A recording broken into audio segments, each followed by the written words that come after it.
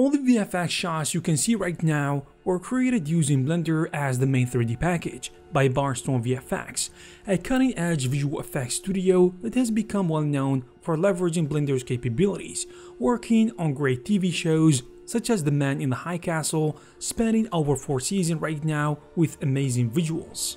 Barnstorm VFX played a crucial role in the production of the Amazon Prime series The Man in the High Castle, which is based on the novel of the same name by Philip K. Dick. Barnstorm VFX was responsible for creating many of the show's most striking and notable images, including an alternate history world in which the story is set. One of the most important tasks that Barnstorm faced was creating the show's iconic imagery of the United States that had lost World War II and been divided into 2 occupied zones, the Greater Nazi Reich and the Japanese Pacific States. This involved creating digital matte paintings and compositing live-action footage and CG elements to produce the show's distinctive look and feel. Most importantly, Barnstorm also created a range of other VFX shots of the show, including complex simulations of explosions and fire, as well as more subtle effects like adding digital snow to scene sets in the Rocky Mountains, while using Blender as their main 3D package. Barnstorm VFX also worked on many shows and films, including Stranger Things, The Order, Another Life, Strange Angel, and Goliath, just to name a few, in addition to many movies including Avatar, Black Panther, Thor, Star Trek, Flash, Batman, The Terminal List, and many more. Barnstorm VFX has quickly emerged as a dominant force in the VFX industry, offering services to major studios in the production of famous blockbusters. And in pushing the limits of what is possible with Blender, Barnstorm VFX has produced some of the most stunning visual effects in recent years. And they did this through a combination of technical expertise and artistic vision. Now, let us explore Barnstorm's VFX inspirational story and learn how, by accident, the decisions they made led to them adapting Blender to their pipeline, which kind of make them the leading VFX studio using Blender right now. Barnstorm VFX was founded by Corey Jamieson and Lawson Deming in 2011. They met while working on the TV show Ugly Betty, where Lawson led the in-house team of visual effects and Corey was the visual effects coordinator on a prior season. Together, they formed an in-house team to handle the visual effects for the last season of the show.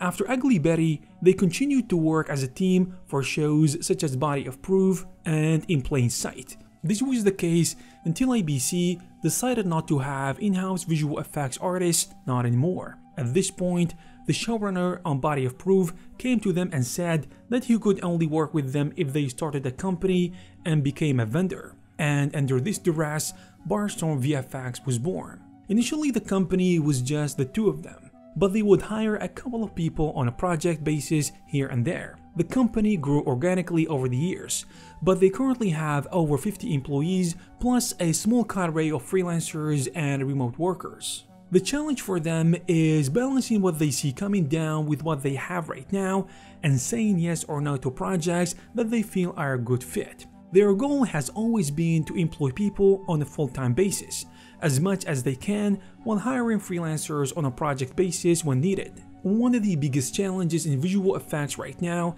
is dealing with the fact that when a project is on, they need more artists, but during downtime, they have all these artists laying around. Barnstorm VFX have been able to retain people on a project-to-project basis by hiring multiple talented people. If someone is a solid generalist and can jump on something else, it allows them to have them as an employee more easily because they know they can do more things and work on several projects in different areas very easily.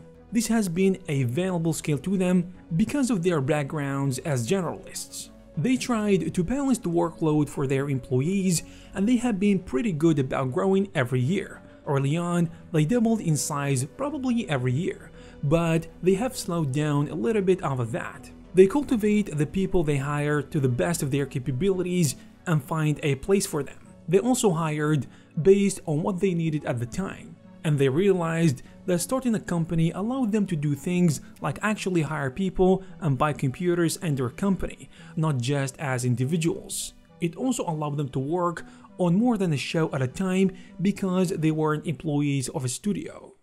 So if you want to increase your chances of working for Barnstorm VFX, a good idea is to learn 3D in places such as Skillshare. You may know Skillshare for photography, video editing, and illustration classes, but it actually has many animation, game development, and VFX focused classes. Have you been eager to learn about geometry nodes lately? If so, I highly recommend this class called Your First Geometry Nodes Project by Bad Normals, who is a popular YouTuber known for his incredible geometry nodes work. This class is made up of 1.5 hours of video content divided into 12 lessons. And following this course, you will learn all the principles of geometry nodes in Blender 3 and beyond, allowing you to model things that can be hard to create, such as nature. The techniques and mindsets that you're gonna learn can also be applied to pretty much any node-based software, such as Houdini. Overall, the class doesn't cover a lot of theory and jumps straight to the good stuff. So the first 1,000 people to click the link in the description will get a 1-month free trial of Skillshare Premium membership. Recently, the company was limited by the square footage of their building in LA, but they expanded their studios to Vancouver, and they are always looking for talented people to join their team, and they have a pretty righteous hiring process, wanting to make sure that people are a good fit for their company and that they are a good fit for people to hire. One thing they value is the ability to self-manage, and they have found that to be an important skill for their artists to have. They also want people who are passionate about their work and are excited to come to work every day. Believing in having a positive attitude and a willingness to learn are the most important qualities for someone to have in order to join their team. Barnstorm VFX Studio chose Blender as their main 3D software for their VFX pipeline, but the decision was not a deliberate one, but rather an accident. Corey Jameson has always been interested in visual effects and began teaching himself 3D at a young age. He started with a program called True Space, and later took a class at a visual effects facility where he learned Lightwave 3D. Lightwave at the time was one of the best 3D programs that has been used in the industry to create many visual effects films and TV shows. When Barnstorm Studio was founded and needed to use a 3D software for their visual effects, they used After Effects for compositing and Lightwave 3D as their main 3D program of choice. However, Corey found it to be challenging to use as there was not many tutorials for it online, and most of the training programs didn't offer Lightwave tutorials. Additionally, it was not a widely used program at the time, because over the years it lost its momentum and people became less interested in it. So people were more likely to use a software such as 3D Studio Max or Maya instead. Corey then tried to teach himself Maya, which he found very difficult to use. So when they needed more 3D work, they hired freelancers to use Maya. But each freelancer used a custom version of the software, and they all used different software for different aspects of the project. This made it challenging to work with multiple people, and they realized that they needed a pipeline to streamline the process. Meanwhile, Corey needed to do a smoke simulation, and he found that Maya didn't have the capability he needed at the time. So he asked a friend if there was another program that can do it, and they recommended Blender. He downloaded Blender and found it to be very easy to use, especially after the redesign in version 2.7. First of all, to be clear, one of the main reasons Barnstorm Studio picked Blender is that it was free, and it is free, which is a huge benefit for small businesses. The studio did not have the money to invest in a pricey 3D software, thus Blender was an excellent choice. Blender was also chosen since it is a comprehensive 3D software that can handle every aspect of the production pipeline, especially in VFX. Blender contains modeling, texturing, rigging, animation, compositing, and rendering capabilities, making it a one-stop shop for all the studio needs. This makes working with numerous individuals at the same time on the same project much easier because everyone is using the same tools and can collaborate smoothly. Additionally, Blender has an active community of users who contribute to develop the software. So if there is a gap in the functionality of the software, or if there is a problem that can be solved, or a function that needs to be created, there is something who's gonna create it and solve that problem. This means that Blender is continually evolving, with new features and improvements being added regularly. This is a significant advantage for a small company like Barnstorm, since they can take advantage of these new features without having to invest in a new software. Overall, it has proven to be an excellent choice for their small company. However, this doesn't mean that they don't use other software. In fact, some of the studio's artists use Max for modeling, and when it comes to compositing, they mainly use After Effects and Nuke. This VFX studio has faced several challenging problems throughout their existence.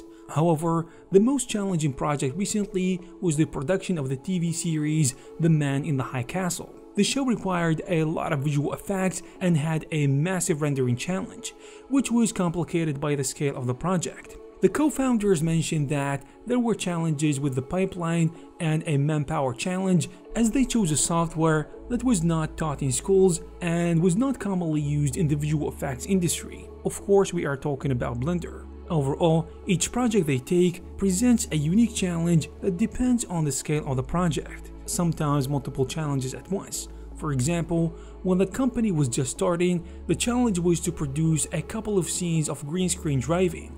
Later, they faced the challenge of getting early hallucinations on mushrooms on the desert for Silicon Valley. Then they faced the challenge of creating the Volkshow set piece for The Man in the High Castle. They often have phone calls where they are asked to do something they are not sure they can do or achieve, and they accept it anyway, because they know they can figure it out eventually. I hope you found this video useful and informative. If you have something to add, please leave it in the comment section below. You can also take a look at some of our previous videos. Thank you very much for watching, and I will see you in the next one.